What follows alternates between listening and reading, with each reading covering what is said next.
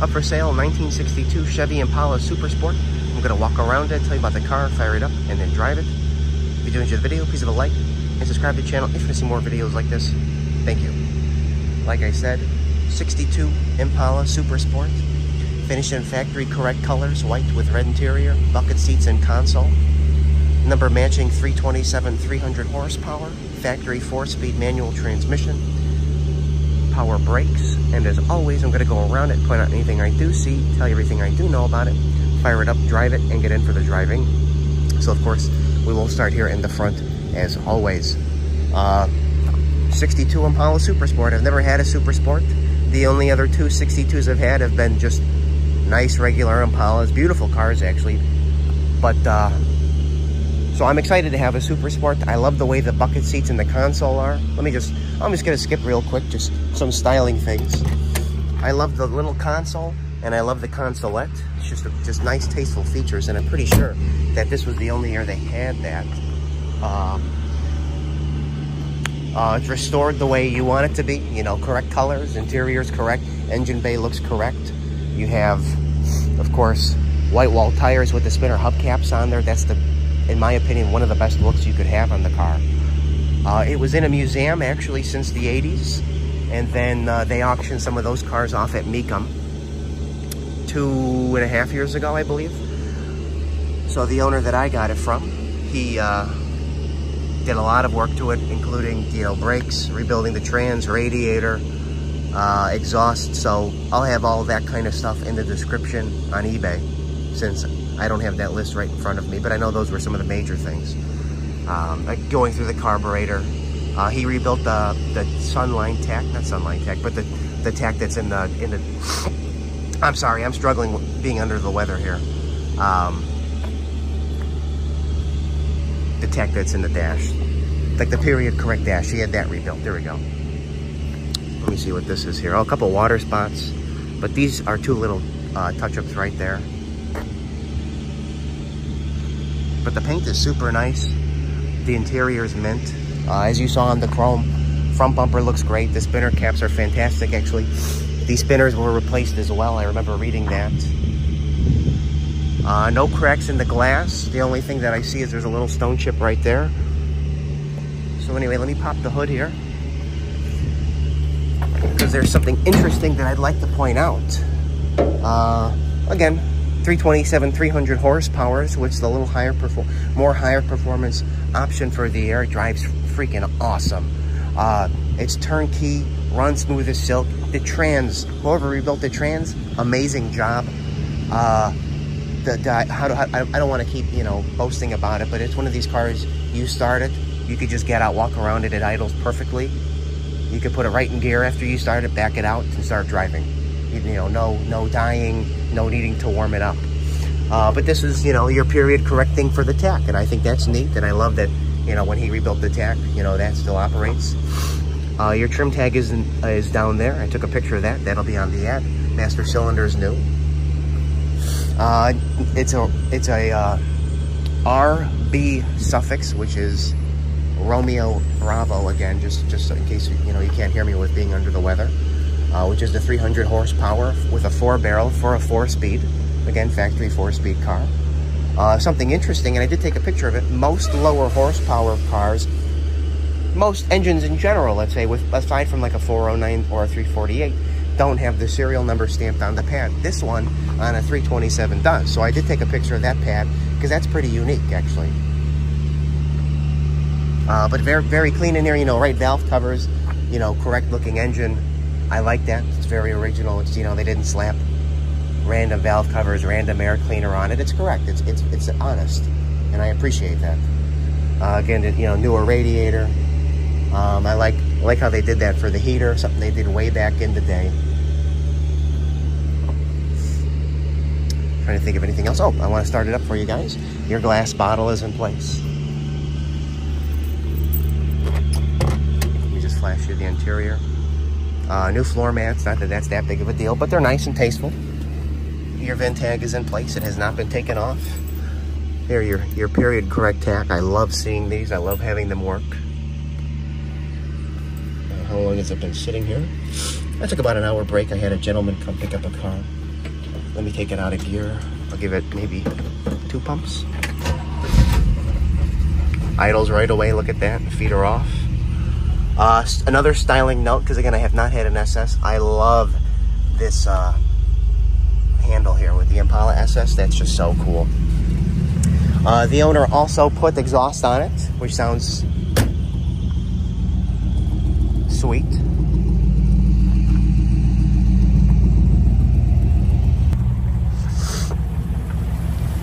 And again, you can hear it. It just runs like a sewing machine.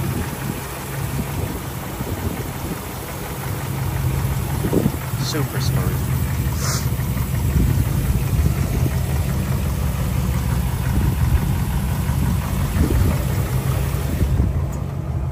And again, one of the other things I notice is sometimes on most cars, you always got to push like a corner down. This one lines up nice, it's flush. What was I gonna say? It's got the little power brake for the written on the brake pedal.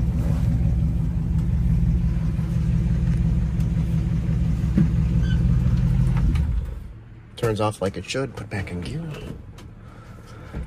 Horn works. AM radio works, all the gauges work. They added those couple tasteful ones down there. Of course, the tack works, all the lights work.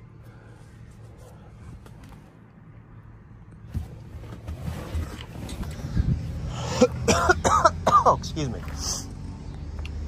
But anyway, we're gonna start driver's side and go down. You do see a couple little nicks here on this chrome. I didn't see that from the front, I apologize. Little nick right there, but then let's keep going. It appears to have all original metal, and I would assume so, just because it's, you know, been shown since the 80s, so it hasn't been used and abused like a lot of cars have been. Look how nice that lines up. One of the more noticeable blemishes, like a little indent here, a little chip that's been touched up right there. Then we'll go here. I love that rocker panel trim. Look how nice that door lines up to the quarter panel.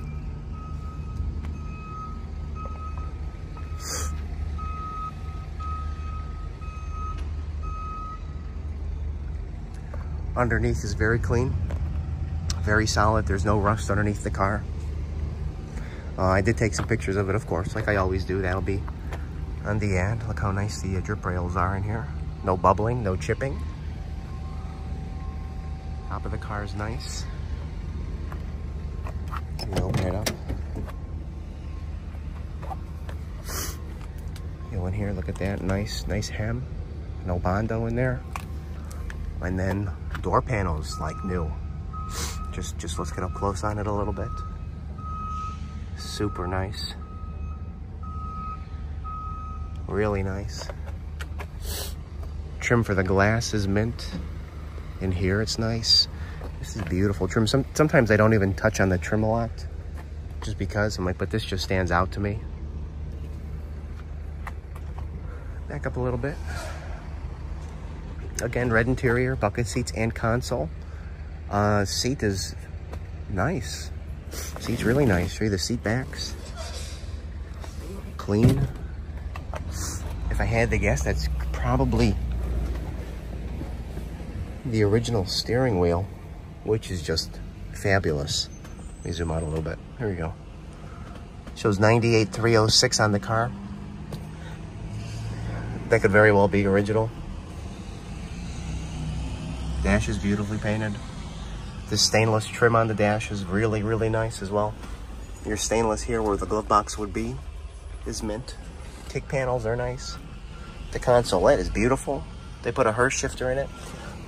And it just drives awesome. I'm telling you, I can't wait for the driving video. Light works on the console. Pop the console open. Beautiful in there. Stainless is nice.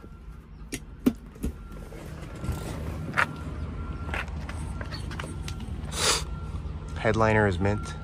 No holes in it. No wrinkles in the sail panels in the back. That light works. New back seat floor mat. The back seat itself looks, I mean, look how nice this is here. This looks perfect. Door panels are just as nice. No speakers put in the back. That's how you want to see it. I always say that. Let me just pull the key out.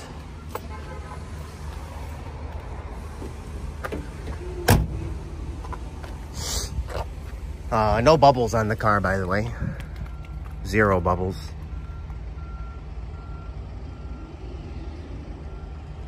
This whole piece of trim that runs down the side of the car is fantastic as well. You know, no bubbles here. Excuse me. Let's check out the body. Body's super straight. I know it's a little hard to make out because it's white, but the body's really, really straight. I did take a nice picture of this trim and all that, and the bumper, but this is nice. All sections really nice. The only thing that jumps out at me is this little indent here in this piece of trim. But the main paneling like this is just really nice, clean. It's not worn. Trunk lines up perfectly. It's flush. Yeah, it sits flush here as well.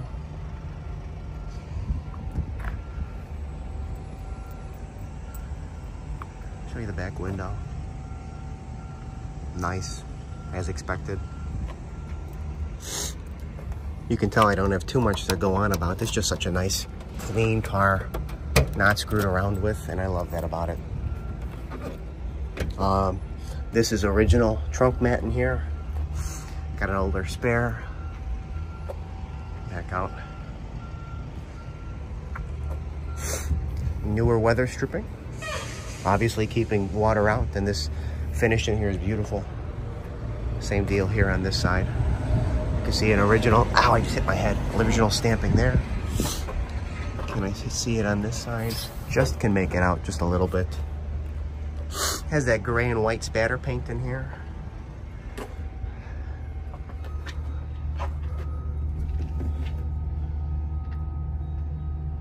Let me just feel it around here.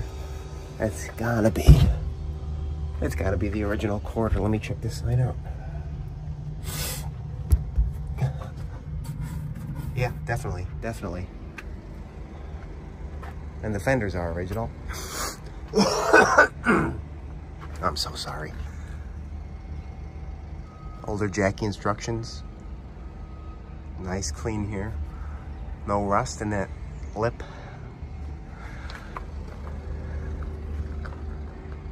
Yeah, very clean.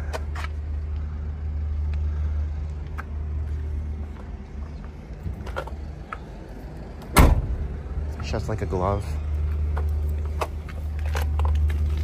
What is this? Oh, there's a little smear of something on here that didn't get cleaned off. I'm sorry about that. But no bubbles there. Little nick right there.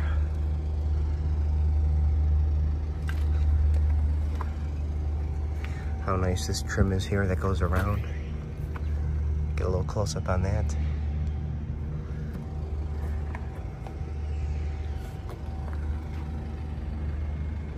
No bubbling in there. A little more close up here on that trim piece. Little touch up right there. Beautiful. Same deal for this rocker trim here. I do notice a little touch up that's been, or a little chip right there. But this door lines up the way it should, once again, and it's flush. And that trim piece lines up perfectly.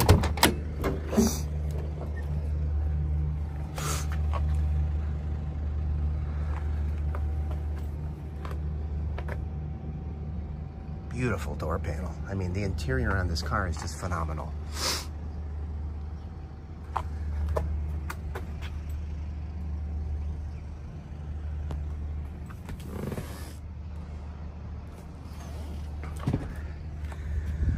But anyway, it'll be up for sale later today on my website, nextgenclassiccars.com, and eBay. You can see how clean it is in there. Both links will be in the description of this video if you want to go ahead and check it out. 62 Impala Super Sport. Andrew, how do you know it's a real Super Sport? Factory bucket seat and console car. That is how you figured it out in 1962. Finished in factory colors. Number matching drivetrain, which is a 327 300 horse. 4-speed manual trans, which again, trans was just rebuilt.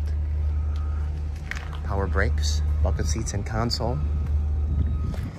And yeah, thank you for watching. We're going to fire it up, drive it, and get in for the driving. Thank you.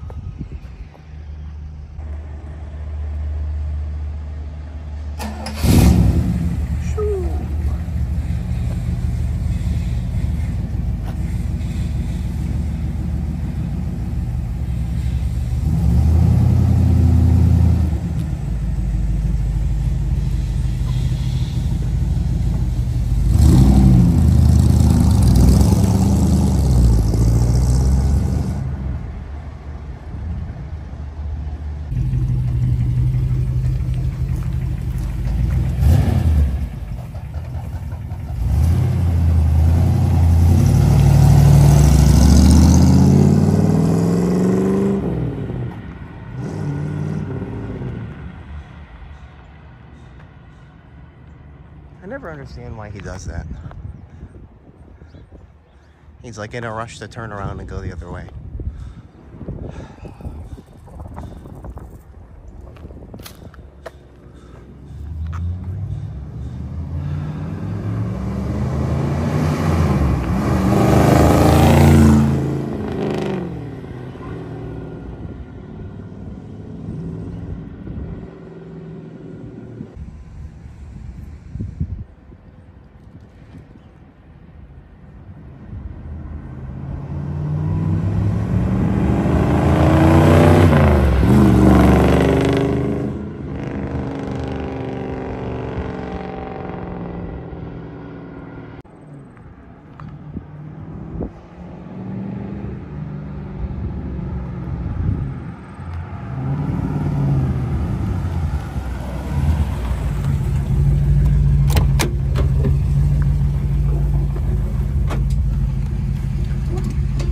The 300 horse makes this so much more fun to drive. Oh, the car is beautiful. Yeah. All I have to say is wow. No, really. No, I know. And that's for the people watching the video. Yeah.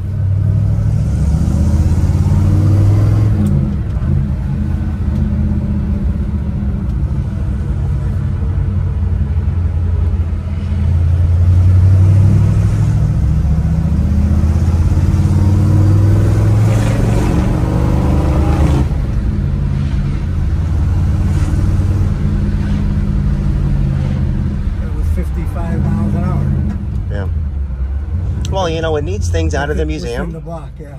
And then the gentleman went and did it all, and he checked every single box that you would want to have done. You see that girl painting the yellow stripes? No, I didn't. Is she cute? Yeah. Oh. Well, don't mind if I do.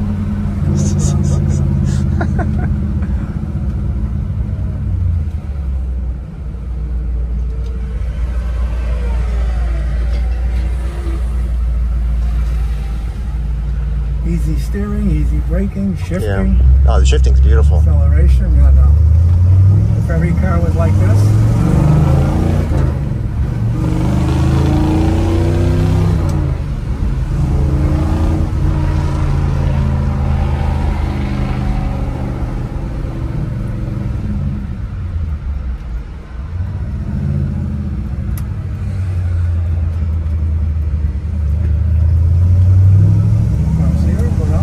No, it's okay.